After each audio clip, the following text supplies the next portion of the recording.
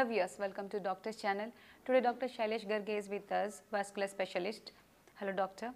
Doctor, can you describe us what are fibroids? So you might have heard like a lot of young females in the age of 20 to 40, they suffer from this difficulty in menstruation, pain during the time of menstruation, excess bleeding.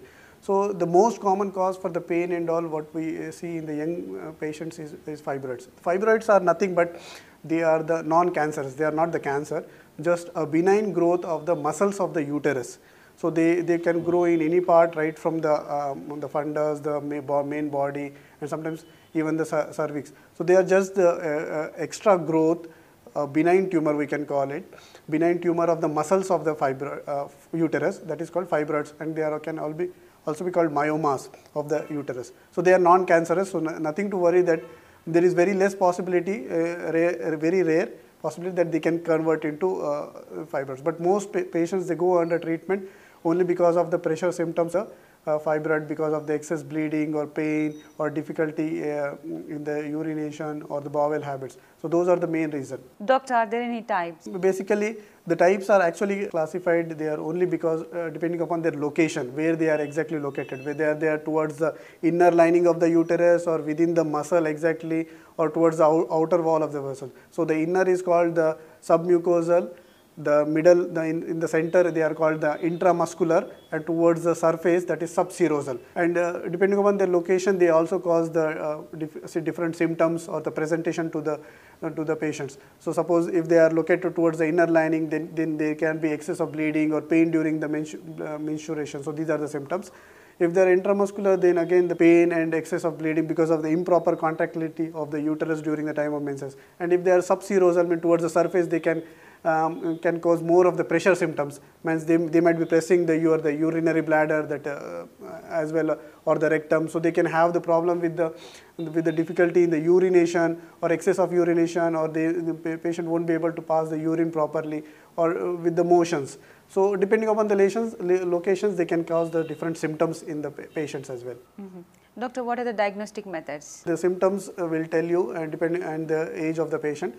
But the most common investigation what we do is the ultrasound of the pelvis to see whether it's per abdomen or through the internal scanning, that is transvaginal. So that you will get a good idea about all the fibroids, where they are located, what is the size, and all those things about the fibroids. So ultrasound is the first line investigations for the fibroids. But you can sometimes, if there is difficulty or exactly we can do the higher investigations when we have some doubt, like MRI of the pelvis and internal examination, MRI of the pelvis, this can be done. But usually the ultrasound will give you most of the information. Doctor, what are the treatment options are for it?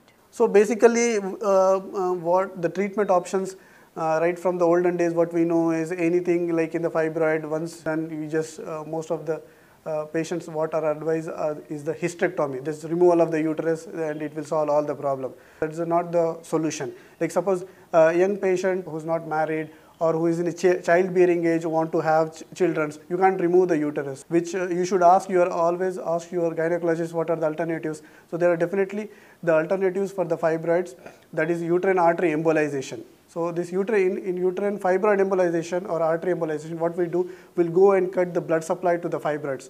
So you are only tackling the fibroids, you are not removing the uterus here.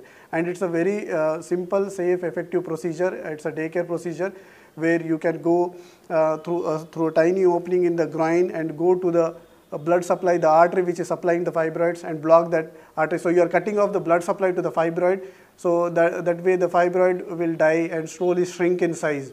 And in that way you are tackling the fibroid, not removing the uterus. So you can preserve the uterus. So any patient, anyone who don't want to remove the normal uterus or normal organ, when there is only problem at the localized, that is fibroids, don't want to remove the whole fibroid, just whole uterus just because of the fibroids. So this option is very effective.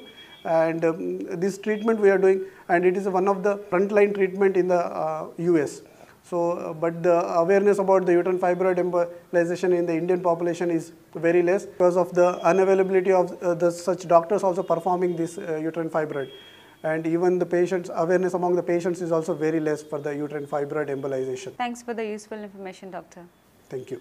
I hope you found this video useful. So don't forget to like, share, subscribe to our channel.